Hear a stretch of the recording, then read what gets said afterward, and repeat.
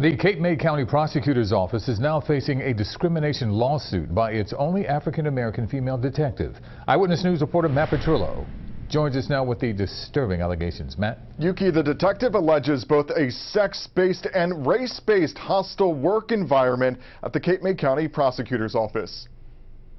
This is the lawsuit filed on behalf of Lakeisha Davis, the only black female detective in the Cape May County Prosecutor's Office, according to the suit. It alleges Davis learned that she was called racist expletives by her supervisor, adding it was not the first instance of discrimination that plaintiff Davis suffered, but it was the tipping point that led to her filing a charge with the Equal Employment Opportunity Commission in 2019. It was extremely upsetting to the point in which she rocked the boat. Attorney Michelle Douglas represents Davis. She on her own had the courage to take her concern to the federal agency, the EEOC. There was an investigation that was conducted.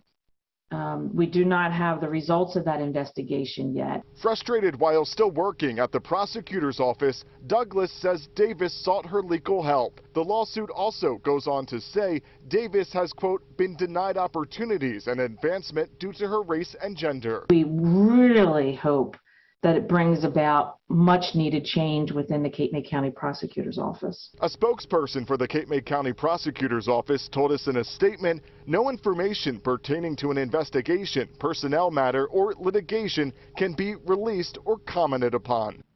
The lawsuit names a second plaintiff, Detective First Class Catherine Gannon. Now, she also alleges a sex-based hostile work environment. Live in the news center, Matt Petrillo, CBS 3 Eyewitness News. Okay, Matt, thank you.